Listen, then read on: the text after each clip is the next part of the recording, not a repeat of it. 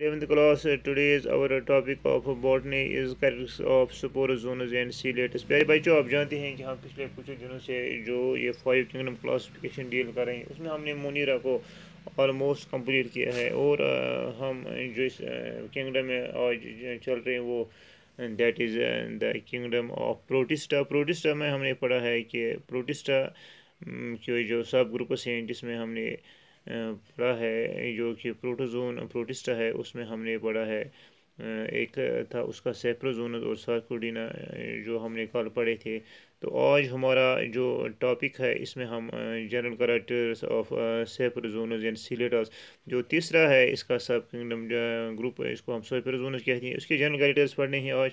और सिलेटस जो इसका लास्ट यानी फोर्थ ग्रुप है तो इसको हम डील कर रहे हैं। तो हमें पता है कि जो प्रोटिस्टा है वो एनिमल लाइक फीचर्स है उनके। तो इस तरह से इसका तीसरा ग्रुप है जो सेप्रोजोन्स।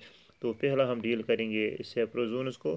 सेप्रोजोन्स क्या होते हैं इन जो सेप्रोजोआ जिसको हम कहते हैं इट इज़ ए फाइलम सेप्रोजोआ। तो जनरल कैरेक्टर्स जब हम डील करते हैं तो हम पहला जो कैरेक्टर्स इसका है ऑल सेप्रोजोन्स और इंडो पैरासाइट्स यानी कॉल डिजीज। तो जो ये सेप्रोजोन्स कहते हैं इंडो पैरासाइट्स है जो इंसान या और एनिमल्स के बॉडी से अंदरूनी पार्ट से गुज़ा हासिल कर रहा है। तो इसलिए ये डिजीज़ भी कॉज करते हैं सेप्रोजोन्स जो होते हैं। जैसे प्लाज्मोडियम में हमने देखा है कि it is responsible for many types of disease. तो हम कह सकते हैं कि इंडो पैरासाइट्स है इस तरह से जो सेप्रोजोन्स से इंडो पैरासाइट्स होते हैं और बहुत सारी किस्म की डिजीज़ भी कॉज करते हैं in case of living organisms. There mode of nutrition is parasitic. तो जो वो पैरासाइट्स हैं तो उनका जो मोड ऑफ न्यूट्रिशन है वो पैरासाइट की तरह रहते हैं और एक लिविंग ऑर्गेनिज्म से गुज़ा हासिल करते हैं। तो इस तरह से जो उनका मोड ऑफ न्यूट्रिशन है दैट इज़ पैरासाइटिक है।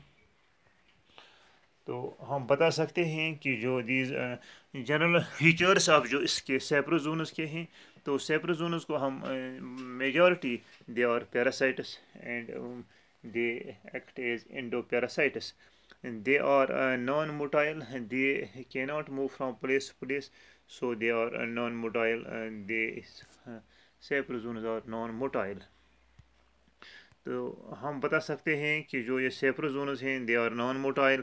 The outer cover body is pellicle. जो उनकी बॉडी का आउटर कवरिंग होती है इसको पेलिकल कहते हैं और क्यूटिकल या हम उसको क्यूटिकल भी कह सकते हैं और पेलिकल और क्यूटिकल। तो जो ये आउटर कवरिंग होती है उसको हम पेलिकल या क्यूटिकल कहते हैं। It has a single nucleus. जो उनकी बॉडी में न्यूक्लियस होता है वो एक सिंगल न्यूक्लियस होता है। तो इस तरह से हम बता सकते हैं कि जो ये होते हैं ये सेप्रोजोनस दे और सिंगल न्यूक्लियस। उनका न्यूक्लियस जो होता है दैट इज़ सिंगल होता है, उनका जो न्यूक्लियस होता है that is single. Asexual reproduction occurs by multiple fission. जो उनका जो एसेक्सुअल रिप्रोडक्शन होती है that is by multiple fission. वो उनकी बॉडी का जो ब्रेकअप होता है वो बहुत सारी जैसे प्लाज्मोडियम में हमने देखा है कि अनफेवरेबल कंडीशंस में उनकी बॉडी डिवाइड होती है into many many parts and with the onset of favorable conditions this cyst or outer covering breaks and a single body divides into many spore like structures, each one becomes a new individual। तो जो asexual reproduction होती है इन सेप्रोजोन्स की उसको हम कहते हैं it is by multiple fission. Sexual reproduction takes place by sine गेमी। जो सेक्सुअल रिप्रोडक्शन इसमें होती है साइन गेमी होती है जिसमें गमीट्स फ्यूज़ होते हैं to form A zygote during fertilisation. तो साइन गेमी उसको हम कहते हैं which is followed by formation haploid spores. इस तरह से उनमें फिर रिडक्शन डिवीजन होता है, हैप्लॉइड स्पोर्स फॉर्म होते हैं। तो साइन गेमी is the main type of this sexual reproduction. Life cycle includes to different hosts. जो इसमें लाइफ साइकिल होती हैं दो होस्ट्स पर एक कंप्लीट करता है। तो इस तरह से हम कह सकते हैं कि उनकी जो लाइफ साइकिल होती है वो दो होस्ट इंक्लूड करते हैं। तो इसमें हम बता सकते हैं कि सेप्रोजोन्स में जो आते हैं इसमें प्लाज्मोडियम भी है जिसको हम मलेरियल पैरासाइट भी कहते हैं। तो इस तरह से हम कह सकते हैं कि जो ये मलेरियल पैरासाइट है it is responsible for many disease parasite. तो दूसरा जो इसके बाद एक और किंगडम है उसको हम कहते हैं सिलेटस। सिलेटस जो होते हैं जिसको फाइलम सिलेटा भी कहते हैं। तो उनके फीचर्स भी आज हम डील कर रहे हैं। तो जो ये होते हैं सीलेट्स, जिनको हम कहते हैं सीलेट्स, most of the सीलेट्स are free living and are found in fresh and marine waters.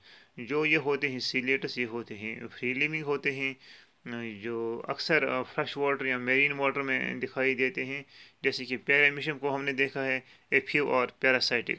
तो ए फ्यू ऑफ दिम एज सीलेट्स, ए फ्यू और parasites, they obtain their food from the other living organism और लिविंग बॉडीज़। तो उनको हम कह सकते हैं कि कुछ पैरासाइट्स हैं, मगर majority of these are free living. इसी तरह से सम और कोलिनियल एंड कहीं कहीं कॉलोनी की शक्ल में होते हैं, तो कहीं सीडेंट्री या कहीं फिक्सड होते हैं। तो हम कह सकते हैं कि उनका जो ये होता है, ये लाइफ साइकिल जो होता है, it varies. The body of सीलिएटस is covered with flexible pellicle which possesses सीलिया और ऑल ओवर द बॉडी। तो जो उनकी बॉडी होती है, इसमें ओवरऑल फ्लेक्सिबल पेलिकल होता है उनकी बॉडी पर, तो जिस पर सीलिया होता है।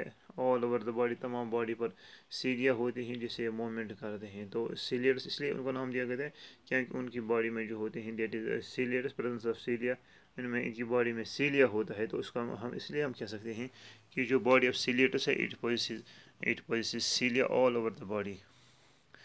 दे possesses specialised organ used to perform various functions.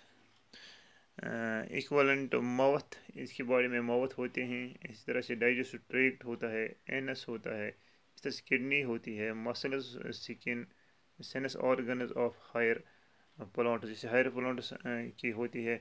तो इस तरह से उन जो ये होते हैं सीलिएट्स, उनकी बॉडी में होते हैं मुख्तलिफ़ किस्म के ऑर्गन्स होते हैं टू परफॉर्म वेरियस फंक्शंस। तो जैसे कि हमने बताया है कि इक्वलेंट होते हैं, जैसे कि माउथ, डाइजेस्टिव, एनस, किडनी, इसी के मुशाबह उनमें भी ऑर्गन्स या ऑर्गन्स पाए जाते हैं। They move and capture food with the help of सीलिया। तो जो उनका मेन फीचर होता है, तो उसका हम कह सकते हैं कि जो ये होते हैं मूव करते हैं, कि they are motile and capture food with the help of सीलिया। तो सीलिया उनका एक फीचर है जिससे ये गुज़ा हासिल करते हैं, गुज़ा इसी से मूवमेंट करते हैं और इसी से ये गुज़ा को भी कैप्चर करते हैं। Nutrition is हॉलोज़ोइक, they obtain food in the form of solid particles. तो हॉलोज़ोइक, जिसको हॉलोज़ोइक न्यूट्रिशन होता है उनका, तो उनमें जैसे कि हमने इससे पहले पढ़ा है कि जो होते हैं, जो कुछ होते हैं इसमें पैरासाइट्स जैसे, लेकिन जो ये है ये सीलेट्स होते हैं, ये हॉलोज़ोइक होते हैं। ए फ्यू हैव एब्जॉर्ब्ड, कहीं कहीं एब्जॉर्ब करते हैं, जैसे कि लिक्विड्स को एब्जॉर्ब करते हैं। तो अलबत्ता मेजॉरिटी न्यूट्रिशन जो उनमें होता है, that is हॉलोज़ोइक। Fresh water farms है कॉन्ट्रैक्टाइल वेहिकल्स फॉर लोकोमोशन। जो कुछ होते हैं फ्रेश वाटर फार्मस, कहीं कहीं ये फ्रेश वाटर में मौजूद होते हैं, जो ये ऑर्गन्स होते हैं, तो कहीं कहीं ये फ्रेश वाटर की शक्ल में भी होते हैं। तो फ्रेश वाटर में उनकी बॉडी पर होता है कॉन्ट्रैक्टाइल वेहिकल्स होते हैं। कॉन्ट्रैक्टाइल वेहिकल्स जो होते हैं, तो कॉन्ट्रैक्टाइल वेहिकल्स से वो लोकोमोशन करते हैं, सिर्फ वो वाले जो कहाँ पर होते हैं, फ्रेश वाटर में। वो जो fresh water farmers of this सीलेट्स है, they have contractile vehicles for locomotion. इसी तरह से जो उनके और फीचर्स भी हमने बताए थे कि जो ये होते हैं सीलेट show nuclear dimorphism. The large nucleus controls vegetative and metabolic activities and growth. The small micro nucleus takes part in sexual production. तो जो उनकी जो ये स्टेजेस होते हैं, न्यूक्लियर डायमॉर्फर्स होते हैं, कहीं कहीं लार्ज न्यूक्लियस होता है, तो हम दिखा सकते हैं कि जो लार्ज न्यूक्लियस होता है कंट्रोल्स वेजिटेटिव, तो ये क्या करता है, वेजिटेटिव एंड मेटाबॉलिक एक्टिविटीज़ को कंट्रोल करता है एंड ग्रोथ। तो स्मॉलर न्यूक्लियस जो उनमें होता है, स्मॉलर माइक्रो न्यूक्लियस है, तो वो सेक्सुअल रिप्रोडक्शन में इस्तेमाल होता है। इस तरह हम कह सकते हैं कि जो ये सीलेट्स होते हैं, दे शो सेक्सुअल डाइमॉर्फिज्म, दे शो सेक्सुअल डाइमॉर्फिज्म। इसमें जो लार्ज न्यूक्लियस होता है वेजिटेटिव एंड मेटाबॉलिक एक्टिविटीज पर और ग्रोथ को एक्टिव कंट्रोल करता है। जो स्मॉलर माइक्रो न्यूक्लियस है, वो टेक करता है sexual reproduction. Ciliates eject minute trichocytes with force to sit on the prey and defend themselves। तो इस तरह से हम कह सकते हैं कि जो सीलेट्स होते हैं, माइन्यूट ट्राइकोसिस होते हैं, उनको इजेक्ट करते हैं with force to set on the prey and defend themselves. इस तरह से अपने आप को डिफेंस करते हैं। तो ये भी उनका एक फीचर है। Asexual brush is binary fission. जो उनका एसेक्सुअल ब्रश होता है, वो बाइनरी फिशन के द्वारा होता है, यानी बाइनरी फिशन से वो एसेक्सुअल रिप्रोडक्शन अंजाम देता है। And sexual reproduction by conjugation. जो सेक्सुअल रिप्रोडक्शन होता है, वो कंजुगेशन अंजाम देता है। Under unfavourable conditions they form sisters. जो अनफेवरेबल कंडीशंस होते हैं, तो ये सिस्टर्स फॉर्म करते हैं। इस तरह से हम कह सकते हैं कि ये सीलेटस जो होते हैं ये अनफेवरेबल कंडीशन में सिस्ट फॉर्म करते हैं। तो with the onset of favourable condition this cyst breaks down, but उनका ये एक खास फीचर है कि वो जो ये unfavourable condition they grow and develops inside the cysts. Examples में हम आपको बता देंगे सीलिएटस में आती हैं पैरामीशियम आता है कि पैरामीशियम की बॉडी पर सीलिया होता है ऑल ओवर द बॉडी, तो जिससे क्या एक मोमेंट भी करते हैं और इसे फूड भी कैप्चर करते हैं। पैरामीशियम है, ओपलिना है, इसी तरह से पोडोफायरा है। तो ये एग्जाम्पल्स हैं सीलिएटस के। Dear students, I hope you have got this lesson nicely. Have a nice day. Thanks.